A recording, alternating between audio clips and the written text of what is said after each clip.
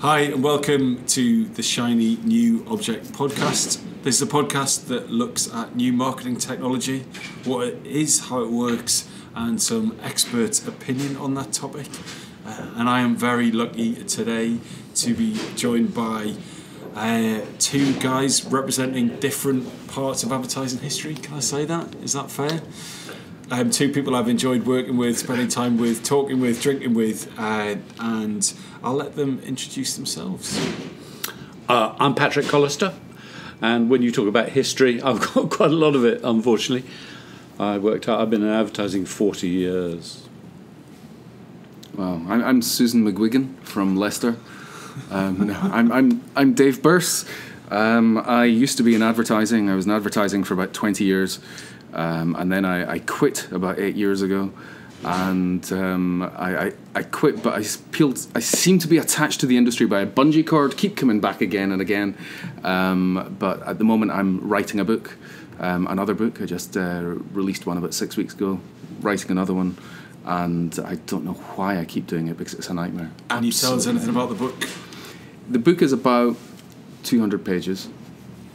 Right, yeah, okay, well, that's a scintillating description. Let me tell you about my book. I read a book, my book came out 10 months ago, called How to Use Innovation and Creativity in Business. And actually, I'm really chuffed that it's had 11 Amazon 5-star reviews, and only one of them by someone I know. So fantastic. 10 people have read it, and one person did say to me, a friend of mine said he'd read my book and he sounded rather surprised. He said, I enjoyed it. What did you like most about it? I asked. He said, it was short. There we go. I've got 20% of the way through your book, and I put it down intentionally because the book that I'm writing at the moment is about creativity and innovation, and I don't want to be over-influenced because there was stuff in it that, oh man, I want to pinch that. So it's like, I had to put your book down that is flattering. Until after I've finished writing my book, because otherwise, it'd be... Otherwise your book won't be a better book. Exactly. I just changed the spelling mistakes in your one and put it back out again. How many books have you done now? About 5, but a couple of them have been like private commissions. I did one that was I co-authored a book that came out about 6 weeks ago with a friend called Sun Yu. Sun was head of innovation for Vanity Fair Corporation, who are the holding company for Napa Piri, the North Face, Timberland, Vans, about 20 big fashion brands.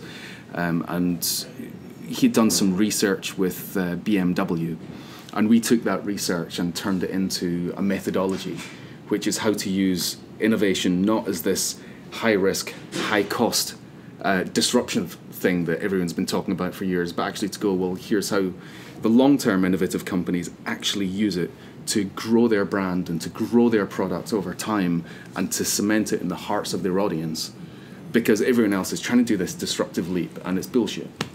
So I believe that that's the reason why 94% of CEOs are dissatisfied with innovation, is because they're trying to do these leaps that mean that everyone has to unlearn that to relearn this, and huge risk, massive cost. Why would you do that? So that's not my approach. And remind me of the title of that, because I can put it in the show notes. It's Iconic Advantage.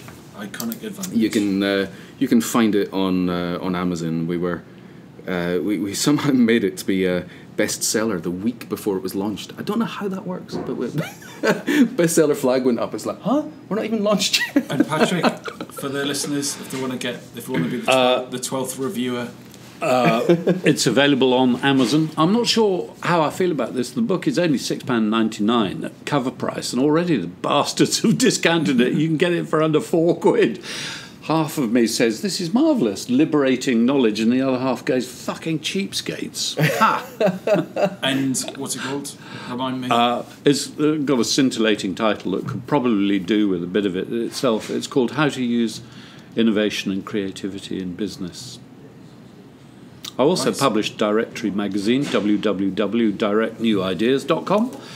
if people are remotely interested in innovations in communications, that's what we deal with. We will come back at the end for the best way to get in touch with you. So no more display ads within this podcast, please. I interrupt this podcast for a small announcement. Yeah. I'm thinking of selling my bicycle.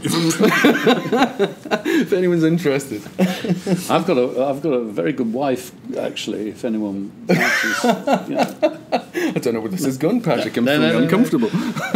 So, as is customary on this podcast, I'm going to start with a couple of short questions so that listeners can get to know you a little bit better before we dive into the shiny new object of the week. So, Patrick, other than your own book, what is the one marketing book you recommend the most often or have bought for people on a regular basis? Well, call me weird, but actually I read books. And I know a lot of people don't these days. They download PDFs. But I do read a lot of books. At the moment, I suppose I've got about 3 on the go. I'm reading Nicole Yershon's Rough Diamond, which is the story of how she tried to change the big culture of a big agency. And eventually they got rid of her. I guess there are several influential books. Brand Bubble, when a couple of really clever planners in New York took a look at the stock exchange and then looked at the statistics of depreciating brand values while stock values are increasing. So there's a potential catastrophe about to happen there. Probably the best marketing book was Mark Sherrington's Added Value. He managed to actually start a marketing consultancy called the Added Value Company out of that, but it was a fantastic book. It's about 10 years old. What was in that kind of you responded to? So, well, an awful lot of marketing these days is science. It's driven by data, and it's actually incredibly difficult to wrap your brain around unless you're an econometrist. And what Mark Sherrington did was make the art side of the marketing understandable, and he gave clear direction as to how you can achieve success, but without it being mumbo jumbo. Really, really good book. And how about you, Dave? Other than your own books, I love one of my favourite books. I must have bought it 5 or 6 times and given it away or had it pinched out of agencies. A Smile in the Mind. I just absolutely love that book. It's design really, but it's a bit conceptual design. It's really gorgeous. And who wrote I can't remember, but it's and that's about design specifically? Yeah. And then there's for copywriting. Remember Alistair Crompton's book, The Craft of Copywriting? It used to be around all the agencies. No, there was Luke Sullivan's book, Hey Whipple, Squeeze Whipple, This. Yes. Absolutely phenomenal. I love one of the chapters in that is called Pecked to Death by Ducks. And it describes what happens very often when you have an idea, and as soon as you put it in front of clients, they start making little changes. And the whole idea is that, one peck from a duck won't do you any damage. But when you get pecked 1,000 times by ducks, those little what seem like innocuous changes, it can kill everything.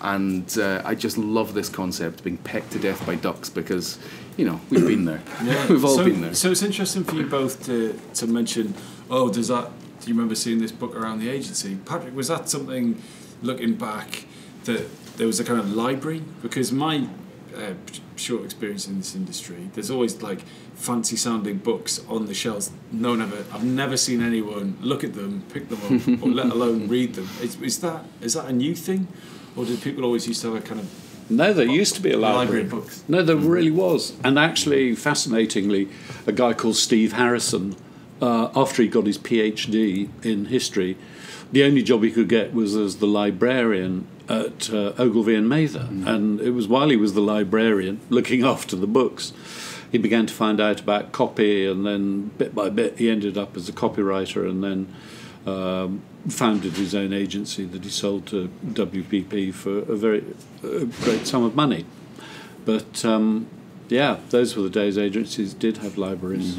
So moving on slightly, What is the most useful thing that you've bought with your own money, Dave, that you've used for work? So not something that the company or the publisher or whoever that's given you, but something you've bought with your own cash that's been super useful at work. This will sound ridiculous, but a jacket. A jacket? Yeah. So you don't get cold? Yeah. I come from Scotland. So for years, I was just the typical scruffy creative with the, oh, here I am. I'm actually right now, get the Converse, get the jeans on, get the t-shirt. Now, one of the things that I would find actually is that when you walk into a client's offices, and I would walk in very often, I'd be the scruffy guy with the leather jacket, and they look at you, you're out of place, and you don't get the respect. And the one thing is that a decent suit jacket was enough to make people feel as if, okay, you're one of us. You're enough, you're relating to us enough to be respected. And I for years did not understand that, the importance of a little bit of smartness, a little bit of wearing the uniform so that people can go, you're one of us, you're not an alien.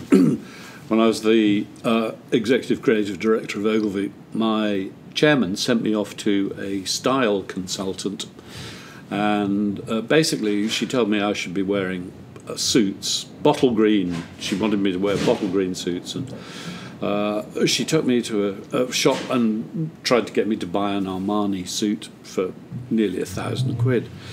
And I declined to do all of this because I happen to be the way I am. But it was really interesting. It got me to think that the way people perceive you is really important. So when people came to a big agency like Ogilvy, the creative director, well, there's frisson of excitement. And I used to wander in looking like the geography teacher.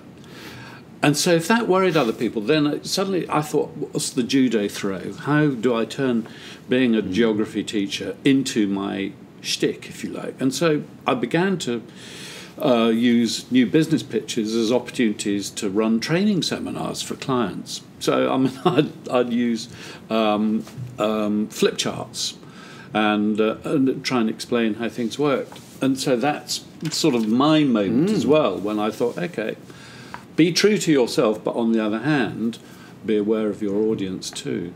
Yeah. So my slight experience of that is, when I was relatively new to the industry, I thought, yeah, I'll get a suit jacket, look the part, and wear jeans and brogues, certainly in the new business role that I was in. But then I did a conference where there was a panel of 4 middle-class white blokes, all wearing exactly the same thing. And from that point onwards, I was just like, I can't, I think the opposite is also true, right? At some point, if you don't dress and look a bit different, then people aren't going to even think you're capable of it.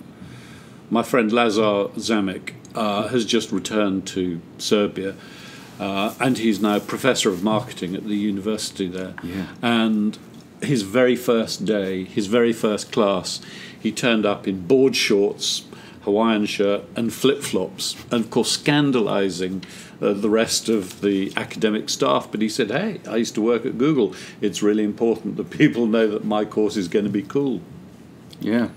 So looking at other areas of your career, what have been your biggest work failures that have consequently set you up for success? What are those classic gaffes or projects that have gone horribly wrong that you look back on and think, I'm so glad that was a disaster, because that means I am now doing the thing that I'm doing? Well, I've been the creative director of a top ad agency. We were number 2 at the time. I was the creative director of a leading direct marketing agency. I think we were either 1 or 2 at the time. And then I went to Google, and so I worked in digital. And the reason for all of those is because I kept getting fired. And so when you get sacked for one reason or another, what you do is you take a look at what's in front of you. So some people think that I've managed to reinvent myself, and actually I haven't. It's been force majeure. So in many ways I'm incredibly grateful for all of that to happen, because otherwise, if I'd stayed at Ogilvy, I'd still be doing TV ads and maybe bit of kind of viral video man or whatever. Instead of which, I've been forced to learn about how communication really works. So can you get specific about that? I mean, I get that at a higher level, but can you talk about why you got sacked from one agency and when you looked at everything in front of you? Like, what was your thought process? Just put yourself in the mind of someone who might be in this position. Yeah, I was pretty... I got... I suppose I wasn't sacked from Ogilvy, but I ran out of room there. I was the vice chairman, and I got a new chairman, and we both regarded each other with incomprehension. He thought that the creative director of a big agency like that was like their star performer, because he came from a really small agency. And he was amazed that I spent as much time as I did with clients. But actually that was my job, to explain creativity to clients and to nurture creative ideas with them so that they didn't feel hostile to them, they felt part of the process. So I got a new chairman in, and he simply wanted to reinvent the wheel in his own way. And I also thought that he was a numpty. And by the way, he got walked off the premises 2 years later, which doesn't often happen to chairman. And you said that made you incredibly angry. I understand that, but how did you then turn that anger into like positive action? How did you turn that situation around? I started a business almost immediately. I started two, in fact, and so the first business I started was probably the first ever crowdsourcing creative website. I started that in 2000, called Creative Matters. And the promise was a 100-hour turnaround of creative work by freelancers, every one of whom had a gold from Cannes. And interestingly, I mean, it was very successful pretty quickly. People weren't interested in the rapid turnaround. What they were interested in was help from people who were really good at it. And the second thing I started doing was training. I set up a training company. And that's more or less continued actually over the last 18 years. I still train people to think, do stuff. And how about you, Dave? Does that sound familiar? Or? Yeah, absolutely. I mean, I think I've learned from Patrick, and I've quit before I've been fired a lot of the time before I get discovered. But yeah, it's having the. I think I find it very difficult when people say, "What's your career?" Because I can't even say my career is advertising. I've done so many things. You know, I've directed TV shows. I've written music for film. I've done so many different things, and I just love the exploration and the journey with everything. I can look back and there's a lens that you can apply to my career and say that I've failed at a whole string of things. Or there's the lens that you can go is actually what I've done is I'm just so restless and curious that I just have to keep moving. But get specific. Give me a time when you ballsed it up and you thought, oh man, and then you went through that transformation. Well, one of my first jobs in advertising, I, like Patrick, I got someone into the company. I got in an art director to work with me, and I'd just recently become a copywriter. I'd been an art director, I became a copywriter. And so I got an art director, and this guy had picked up a D&AD recently, and I was up in Scotland. This is quite a glamorous thing, up in Scotland, having somebody who just picks up a D&AD. So started working with this guy, and within the first 2 hours I knew I'd made a mistake. As what he did was he do? saying no to everything I was coming up with. And not just saying no, he actually was putting me down and saying, that's a terrible idea. Come on, think of something better than that. Think of something. And what happened was that after 2 weeks, what your brain adjusts to this. And when you're getting that amount of negative feedback, your brain goes, no, I'm not going to go through that pain anymore. And it shut down. I couldn't come up with any ideas. 2 months later, I get fired because I wasn't doing my job. And I thought that was it. I can't do this anymore. My brain doesn't work anymore. I can't come up with ideas. And I get fired on the Friday morning, and I packed up my boxes and took them downstairs to reception. And I made phone calls, and I got this an appointment with a creative director in the afternoon. I went to see this creative director in the afternoon, and he looked through my portfolio and was like, yeah, really nice stuff in there, great. Do you have a couple of hours? He's like, yeah, sure. I said, I just want to give you a little test. I've got a couple of briefs here. I want to give you an hour to work on those 2 briefs. And I did. I worked on it, and I absolutely went for it. At the end of the hour, on each of those briefs, I'd come up with a whole bunch of scamps of ads, but I'd actually then, because I can art direct and I can copyright, I had scamped up the best ad for each of them, and I'd written the full copy for each of them. And I handed him these things, and he's just like, I love the ideas, but I cannot believe you've taken it to this level. When can you start? Can you start on Monday? And I started the following Monday, 2.5 times, earning 2.5 times what I was earning at the job I'd just been fired at. And so interesting. There was a key point in that story where you said that you'd taken so much external criticism that it disrupted your creative process. Yeah, and like I'm very familiar with that with when you're in a band, and I think there's a kind of a mindset for creativity. I think you've got to be confident and comfortable for it to kick off. So it was interesting that you lost faith, but you have the confidence and the goal just to throw yourself back into it. So, Patrick, how do you get out of a creative rut?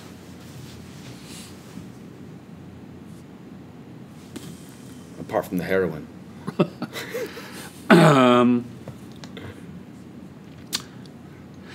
It's really interesting. I don't know is the answer. Either because I've stayed in the rut and it's been quite cosy. I mean, I'm really fascinated by articles about where people work best and where people get their ideas best, because actually I sit down at a desk, and when I sit down at a desk, whatever's in front of me, I start thinking about it. So every morning I have an hour at 7 trying to write the novel. Boomf. As Stephen King said, if you're going to be a writer, you have to write. So I'm forcing myself to write. When it comes to... And what's your regimen for that? So you get up, have breakfast at 6:30 and then... No, I get up at 7 and I'm at my typewriter first thing. 7:30. I try and write from 7:30 till 9. If Julie's in the office, she comes in too damned early, and so that disrupts that. I tell you what, though, if you're looking about real discipline, I mean, Peter Suter, when he was running Abbott Mead Vickers as creative director, also wanted to write for TV. He was getting up at 4:30 every morning to put in 2.5 hours before going to do a full day's work. Wow. I mean, honestly, I find that both inspiring and great amazing. Story, and it sounds very Hollywood, but I'm suspicious how long you can keep that up for. Because if you get up at 4:30, what time have you got to go to bed? Well, what Peter did say to me is really interesting. He said, I'm very lucky because I've never drunk alcohol. Yeah.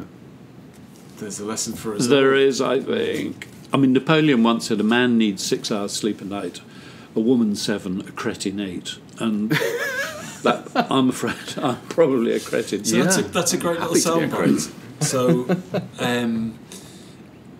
if you had a massive £10 million media budget to project any message on digital channels, you could take over whatever, buy all the banners you want, all the Facebook ads you wanted, you could put any message out there. It could be a word of advice. Does it have to be a message?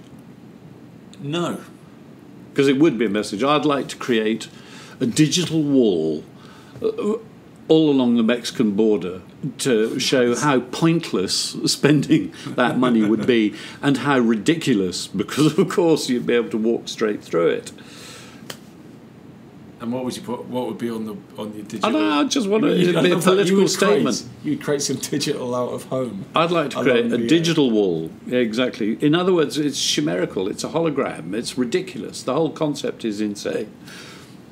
Actually, that's a really bad idea. I suddenly thought about it. I mean, I was just thinking, wouldn't it be great to build this digital wall just so that then everyone would know how fucking mad Trump is to want to build a real one. On that wall, you could have a video of what was behind the wall, so it just completely transparent. No, that's brilliant. You're absolutely right, because on that digital wall, what you could do is you could post anything you want, actually, about the ridiculousness of walls generally. How about you, Dave? 10 million quid. It would be a public service campaign, which is just to get people to start using their minds.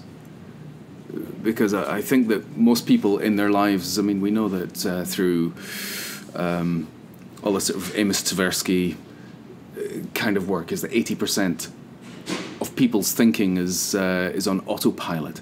20% is actual conscious thought. And that's the sort of Kahneman thinking fast and slow stuff. And I think that in businesses are set up in such a way that they discourage thought. And I think that that's a really, really sad thing. Give me an example of that. Well, the whole thing is that the businesses are about norms, about conforming to a norm. Here's the way that we do things around here. This is our systems, this is our process, this is the assumed knowledge that we have, this is our culture, this is what it takes to be a whatever kind of person. And what that does is it limits people, and people don't want to come up with an original idea. They don't want to come up with something that breaks that. So any thinking that they do is within this very autopilot norm of an organisation. And I think that's a really sad way to live. I think that people go through life on autopilot, and they fail to see the beauty in the things that are around us, the little weeds in the gutter, and I would just like people to start trying to have original thought rather than conforming to what everyone else is saying. So I think that's a lovely idea and a great use of a £10 million budget. So if someone's listening to this podcast and they're thinking, my God, he's right, I really believe in what Dave's saying, how do you do that? I know it might be obvious to three of us as creative people, different guises. How would someone who's just seen the light from hearing that statement, what are the kind of three simple things you can practically do to think differently in the way that you describe? Build a digital wall. Allow anyone to have digital graffiti on it. I think that so there are a certain number of things that you can do to try and do that. I think first of all you need to start consuming stuff that's out with your own norm, because one of the things that happens over life is that I guess the term for it might be comfort zone, whatever it is. Our comfort zone, our norms, our understandings of life, they get smaller over time until you end up being a bitter old racist in an old folks' home in the South Coast. I don't know. If you're listening to this and you're a bitter old racist in the South Coast, I apologise. But the only way to stop that from happening, from ending up at the end of your life being the smallest, narrowest-minded person you've ever been throughout your whole existence, the only way to do that is to keep pushing the edges of your boundary, keep doing things that are new, keep giving yourself experiences, keep learning new skills. And if you do that, you end up the biggest person at the end of your days, not the smallest person. And that's one thing that I think is really important. Another thing is to surround yourself by people who inspire you. And I think that very often people will end up, if you hang around with a bunch of people who have got no ambition, no interest in life, they're not challenging, then you end up being like them. And it's not to say get rid of your friends, if that's who your friends are. It's just to say make sure that you also hang out with people who are inspiring, open-minded, are people who will want you to be a bigger and better person. And I think if there was a third thing, it might be about actually having a vision to want to do something, to make a mark in this world. Because there's a quote that I use from a Tom Waits song. It's a very... it sounds as if I'm about to preach to you when I tell you the title of the song is Jesus Gonna Be Here. But the song's not like that. But he's got this line in it that I use to try and sort of measure, will I do this or not? And the line is, I want to make this place better than the way I found it was. And I think that if we all had that kind of mantra, that kind of approach, then everyone's existence in this planet would make the planet better. And I think that's a beautiful thing for us all to aim for. And that'd be nice for your digital budget. Although my favourite Tom Waits line is slightly less ambitious, and it's fishing for a good time starts with throwing in your line, which is a great excuse to have a drink, I think, usually. Small change got rained on. Zone 38. Do you remember that one? Yeah. So Diamonds on the windshield of my car. Right? That marvellous voice. I'm Sorry. going to have to pay royalties now on that. No. That's fine. So, just at the end of the getting to know you round, if you were advising a bright young grad who's smart and driven and wanted to get into digital marketing, what would be your advice? I guess with anything that you want to get into, you need to learn the rules first. And once you learn the rules, you can break them. And it's the one thing where I remember when people were talking about how, this is the year, but 5 years ago, wasn't it? This is the year that millennials are going to be hitting the workplace. This is the year that the people who've grown up only ever knowing the internet are going to hit the workplace. This is going to make a massive difference. No, it didn't make any difference whatsoever. Because people, when they come into a workplace, they have to understand how things work. They don't come in and instantly revolutionise. Well, I don't know. I was just thinking, I was lucky enough to meet 3 people in Northern Ireland who started a design company that became a very successful agency, actually. And on their last day of college, they sat in the refectory drinking coffee and said, "Have you got a job? No. What are you thinking of doing?" And they decided that they would start a design consultancy. And because they started not knowing what design consultancies did and how they did it, they created their own rules. And so in many ways, I mean, they became very successful, totally by accident, we would say. But so I really admired them for doing that. And again, there's no substitute for doing. I mean, one of the awful things is that when you do go and start, if you start in the wrong place, you suddenly discover after a couple of years you've got to unlearn a whole load of things. And again, for me, the analogy is that the marketing is fragmenting like crazy. Advertising is fragmenting. What I would say is every single one of those fragments is an opportunity. And so I've seen really young people come into the business and then go off very, very rapidly to set up their own companies. Do you remember there was a young couple made a young creative team made a film. They shot a film for Volkswagen, and the line for Volkswagen Polo at the time was small but remarkably strong.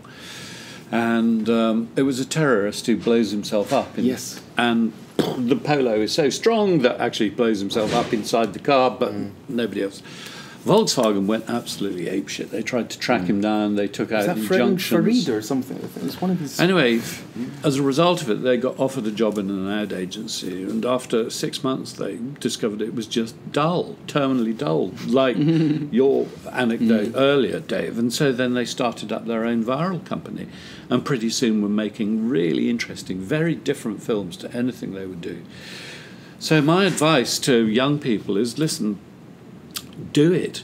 You know, the technology is in your hands, your mobile phone. Now, Will.i.am told me that when they were, he was in the studio with the Black Eyed Peas, and there'd been 6 months argle-bargle about how they were going to advertise the new album.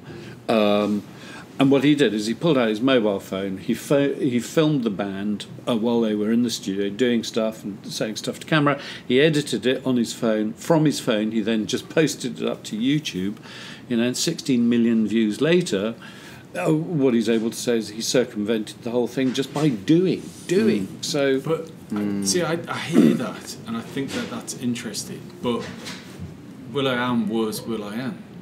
But right? And his record label had invested massively in media to make him that person. I'm not saying he's not interesting. He's an interesting guy. So he's just standing on the shoulder of someone else's investment, loads of people's investment, to be able to do that thing. Whereas if we were a little folk group and I videoed it and put it on YouTube, well, three people would see. I guess the point I'm trying to make is that if you go back to when I first started out in advertising, if I wanted to make a film, even if I wanted to make a commercial, I was going to have to rent a camera. I did need the lights. I needed the studios. I needed to understand how film worked. I needed all of the apparatus.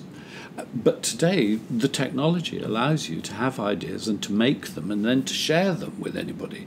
And when I say ideas, they don't just have to be if you like, messages that we put out there to people, but actually ideas that become apps, ideas that about how customer service can be improved, ideas about how to set up a virtual business. Any idea you have now, you can. Pyramidia started eBay with $40. So I mean, why not? Yeah, when I started in the industry, it was before the internet was a thing, and that meant that I was doing radio, TV, cinema, poster, and in Scotland, because you kind of did everything direct mail, and that, to me, it was amazing. It was the only way that I got to play with media like that. Imagine that you're in your early 20s, and you want to play with media, and here you go. You've got a job, and this job means that at least once a week I'm in a recording studio, recording ads that I have written with actors. Jeepers, that's unbelievable. That most weeks I would be filming TV ads that would then be on air, and I'd be able to see them on the television. Again, absolutely incredible. And I learned from that, and it was through the doing. Now, these days, I've got more power in GarageBand on my Mac for free than I had in a recording studio I used to work in that had one of the old desks out of Abbey Road and a couple of big reel-to-reel machines and stacks of effects. And this thing that would have cost probably over $1 million to outfit, now I can do for free, and even more on my Mac. Now, we are in a stage now that the only thing that will differentiate you from anyone else is the doing. Because I used to find that people would come to me with portfolios, and I look through the portfolio, you've got the cost of entry is a good portfolio, some good ideas. But the thing that differentiated these people, I wanted to see people who were completers. I wanted to see people who were doers. Because doing, that tenacity to finish something off, is the rarest of all skills. I used to, when I ran a creative department, we used to write a lot of TV scripts, and I got really excited when the camcorder and the video revolution turned up, because I figured that now people could write ads, shoot them and test them and see whether they worked or not. And of course, people would bring their scripts to me and go, oh no, well, I thought I'd take this to whoever the in director is and see what he thinks. And I thought, what a cop-out, until Mark Chalmers wrote a couple of scripts for Ariel fabric conditioner, and then hired a camera over the weekend and went off to Southall and blew my mind, because what he did is he filmed a couple of Indian families talking about their laundry, and of course the colours, absolutely. And he found this long shot looking down back over all the back gardens of Southall, with all of these clotheslines, with these incredible. Honestly, it was just fantastic. There was a creative guy wanting to make stuff, and for me. So we're going back 20 years now. I mean, it was tragic to see that there were so many people in ad agencies insecure enough in their own abilities as makers. They were much happier just being thinkers. Yeah. Whereas today, going back to what you're saying, absolutely, you can go all the way through, make stuff, put it out there. So, thank you for your getting to know. Oh, by the way, go back. If I was, I can't understand why more people aren't using YouTube. Be a YouTuber. Start a podcast. There's a girl out there who's got this brilliant YouTube channel, which is about the fact that she hasn't got a job, and so her job is now that she hasn't got a job. Isn't it brilliant? I mean, I think she's got something like 1.5 million followers now, because she is living the dream. And what do you? Because of working at Google, you've been massively exposed to YouTube. What advice would you give to someone setting up a YouTube channel, given that you're doing it yourself, or starting to on that journey? So, the three of us, we're not kind of 21-year-old yoga instructors or people on a gap year, or exploding stuff in microwaves or whatever it is, which obviously doesn't cover anywhere near the wholeness of what YouTube does. How does someone in like our older generation go about setting up a successful YouTube channel? Well, there's the first thing. Hardly anybody in this so-called older generation has done, and so that's the first thing. I think what you have to be is interesting, and so I mean, some of those young YouTubers. I mean, Dan is not on fire is really clever. And his videos are beautifully constructed. I mean, it looks like a young guy just talking to camera, but he must have, written those things, and secondly, they're great. They're funny and charming and interesting. Zoella also. I mean, I know but what she has is personality and authenticity, and so that's what I'd say. You've got to have something to say. You've got to be interesting, and verbal tics are not good, by the way. Ums and ahs and all the rest of it. I'm going to watch my ums and ahs like a hawk for the rest of this podcast. Cool. So the last 20 minutes or so, obviously the verbal take. Pod chat, come on. I like it. The podcast it's called The Shiny New Object. So I said to the guys, I said, okay, look, what we're going to talk about, what bit of new technology or new marketing shiny object? And it was very difficult to get them to agree on anything, which is quite interesting in its own right. But no, we agreed with each other. We just didn't agree with you, Tom. The absolute caveat that we came up with, or like compromise, I should say, is the human mind, its future, and its relationship to technology. So, Dave, you talked about how people don't think, and I'm assuming that that is in some way related to the technology that's available.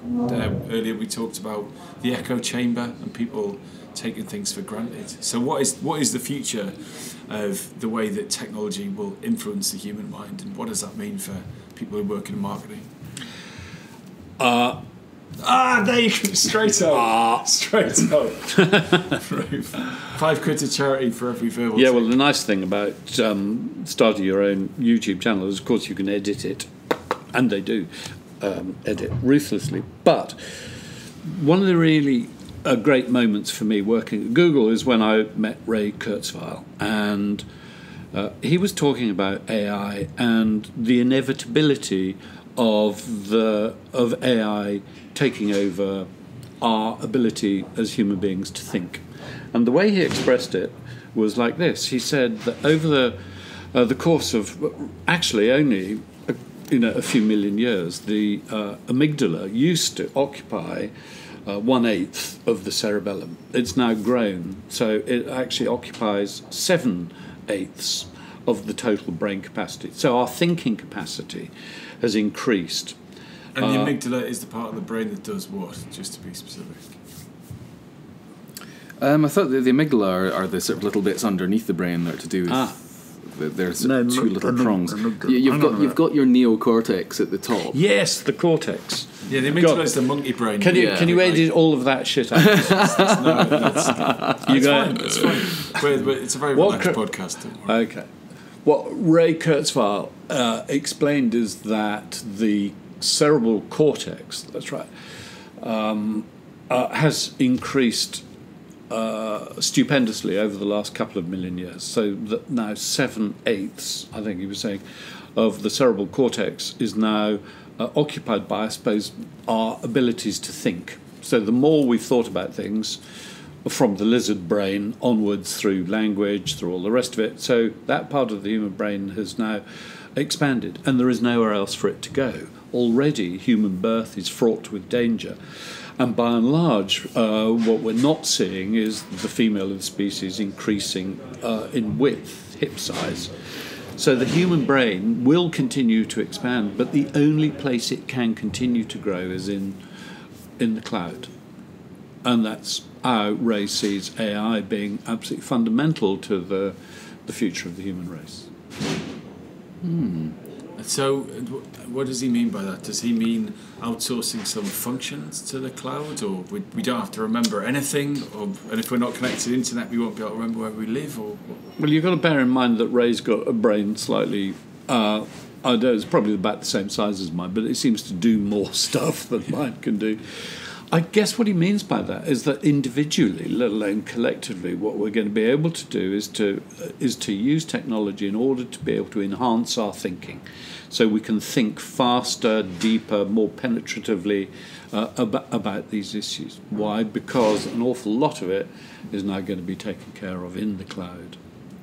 I think that I mean, Ray's quite a techno-utopian and really believes in the idea of like singularity university is very much about stepping into a techno-utopia that humans won't have to work at some point because the machines are doing everything. I personally don't subscribe to that, and I see the flip side of that. Not that I'm sort of terribly dystopian, but I think there's certain things we have to look out for because technology gives us yin and yang. Every single time we get a development in technology, you get just as much bad as you get good. And one of the things that we're finding with what we're doing with technology is we have outsourced, first of all, memories. We've started outsourcing memories to technology. And the one thing we're finding is what they call the Google effect. If you think something is stored on a device, or on an internet, you don't recall it. You don't remember it because what's the point? You can search for it later. And tests have been done to show that this is what we're doing. So you search for stuff you see online, you find it, you don't retain it. Now that's a problem because if the idea isn't in your head, you can't use it. So we have a problem there. Another thing that we've got is that we're outsourcing our own computing processing power to devices. And that means that it's harder now. I'm actually quite good at maths, or have been, but I have been using this for my calculator, as he says. That's for the audio subtitle there, as he pulled out his phone and tapped on it, pretending it was a calculator. So I've been using my phone as a way of doing sums rather than actually doing sums in my head. And I'm really consciously trying to do more mental arithmetic so that I don't lose those skills. And I think that that's a problem, that we're not using our brains and exercising our brains in the same way. And then the third thing that's just about to happen, thanks to AI, is that we're about to outsource our decision-making to devices, because devices will understand, here's the way that you make decisions, here's how you've been paying your bills, here's how you've been using your electricity, here's how you use your heating. We'll do that for you on your behalf because we turned that into an algorithm, because we think that this is how you would behave. And it means we don't have to make any of these little decisions. Now, there's the plus side to that, which is that then gives us more cognitive freedom to put our minds to things. But the truth is, people are lazy. Every human development has been out of laziness. I mean, there are a load of things that we don't want to think about. I mean, this is why brands have historically been so incredibly valuable to people, because I've used Colgate toothpaste all my life. I don't think about it. I don't want to think about it. Every time I walk into Boots, if I'm thinking about toothpaste, I'm going to go mad pretty soon. Same, I read the same newspaper every day. And that's what I think AI is going to do. There are a whole load of things I don't want to think about because actually they're pretty bloody boring. What I do want to think about are things that are altogether more challenging. I want to be able to have more time and room in my brain to be able to have ideas that are going back to what you were talking about before, going to be of some use, of some value. How can I, in my tiny little way, make this place a more beautiful world? I agree that for people who have got the spark of curiosity and the enthusiasm and passion to do, I agree that can be good for them. In some ways, again, yin and yang, because the other thing is that if we're not retaining information, then it's hard to come up with ideas if we're using those bits of information. But for the majority of people who like to put on mental chewing gum while they sit on their arse on a settee, are they going to use the extra cognitive capability that they've got, the extra cognitive freedom, to do any more benefit, or is it just going to mean that their brain won't be used? So my gripe on this is the daily bit of audience research that I do is getting the train into work from Forest Gate, which is like a 13-minute tube ride into Liverpool Street, but it's above ground, so everyone's on their internet, on their phones. And I just do a quick survey. What's everyone doing? Because I'm invariably listening to podcasts, right? That's my use of my time. There was one guy who had... Just listen to yourself all day, every day. There was this guy who had a Samsung phone, and in the top 2/3 of the phone he was playing Candy Crush or some rip-off version or whatever. And at the bottom third of the phone he was watching something on Netflix. Wow. I mean, I assume it was on Netflix, so I assume it was Candy Crush, but it was definitely a game and a thing, and I thought, fucking hell. Like, personally, my brain is really at its best in the morning. Like, you know, up to 11 o'clock, that's prime time. That's when all the best stuff happens, generally. And to blow any of that on, like, imagine how much cognitive load that is to play Candy Crush and follow Walking Dead or whatever. And I think that's scary. And you look around on people's phones and you think, you know, you've got this incredible bit of technology with access to a lot of good stuff, whether that's audio or video, and people are just playing moronic games, as you call it, like visual chewing gum. And I think that's really interesting.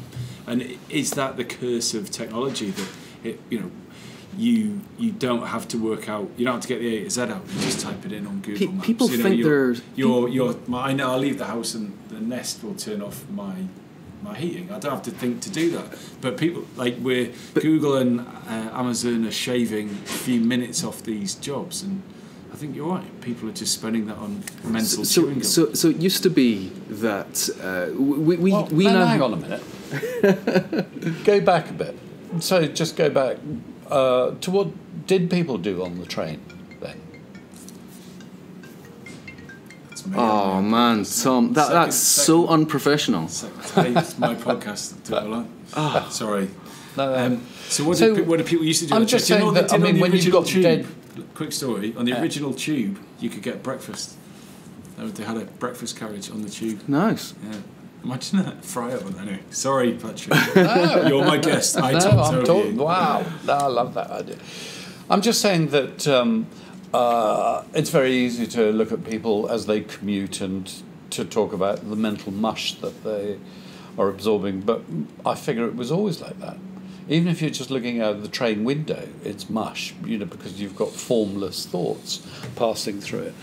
Reading your Sun, or even if it's The Guardian, you're still absorbing a whole load of stuff and then forgetting it. But that kind of looking out the window, your brain goes into something we call the default mode network, which is a really valuable thing. That's when we start getting daydreamy kind of things happening. That's the moment that we start coming up with ideas. That's when we can imagine scenarios and outcomes, and we think of how we fit into that, and we can empathize with people. Default mode network in the brain is basically the home of creativity. So it's that kind of the boredom, looking out the window bit is when your brain is at its best. As soon as we get into doing tasks and we put on the task network, we're all about focus, and we switch off the parts where the lovely random stuff that comes from the precuneus at the back here hits you. And I'm fascinated with the stuff that we've got just recently. It's only since the early 2000s we've been getting the learning that the brain, it's not about individual functional areas, it's about networks. And this whole sort of network approach, I'm a big fan of this looking out the window and drifting off, because that to me is when the magic happens. And also in the newspapers, whether it's the Sun or the Guardian, there's no kind of decision architecture in there, or very little. Whereas on a game, the whole point of the game is to keep you within the game, to expose you to more adverts or to buy more upgrades. And there's a decision architecture, probably a better way to call it. So you go on, like, there's an expression I heard recently which was, you go, I just need to drop Dave a line, I'll send him a message on Facebook, and then you get distracted and you're there. And then the expression was, you regain consciousness, and you're fine. I was supposed to say Dave. And it made me feel really sad, because there's a user experience specialist somewhere in California manipulating me. So I want to speak to you specifically about a thing. Yeah. But his or her job is to distract me from that, just so I can look at more ads. Yeah. You lose consciousness. Whereas flicking through the paper, I mean, you could argue that there's design architecture within a newspaper, but it's nowhere near as powerful. So I think I'm with Dave. I think staring out the window, thinking about beautiful thoughts. What was the part of the parent? No, I'm with Dave as well, because I couldn't agree. So agree more that actually it is when the brain is in limbo that it begins to, at this slightly subconscious level, come up with extraordinary stuff. So let's leave it there. Got a couple of minutes left. I'm just feeling really sorry for people on the train, because it is dead time. Yeah. And if they want to fill it with Candy Crush or Coronation Street, then at the same time. And it's all right. that is. I've got this thing where I believe that the brain has 4 modes, and you can feed your mind. That's great. You can occupy your mind. Okay, that's Candy Crush, and that's just clicking on the bit of side boob you spot on the YouTube bar at the side. Then you've got so you've got feeding your mind, occupying your mind. You've got exercising your mind. That's when you start taking the stuff and you put it into practice, either doing your job or practicing something. And then you get resting your mind. And the only one that's the least valuable one there that sadly is the majority of time, I believe, that people spend is occupying their mind, which is just basically keeping this meatball busy until you die. Now, that is the least productive out of all of them, because resting your mind is massively valuable as part to help you activate it and feed it. I think that's brilliant. Well said. I love that. A great place to finish. Right. So I need to thank our hosts, which is the business that I'm sitting with at the minute. It's Platform 360. So thanks to them for this space. Thank you, Platform 360. Where can people get in touch with you? We haven't really talked all that much about this shiny new thing, have we? We got completely sidetracked.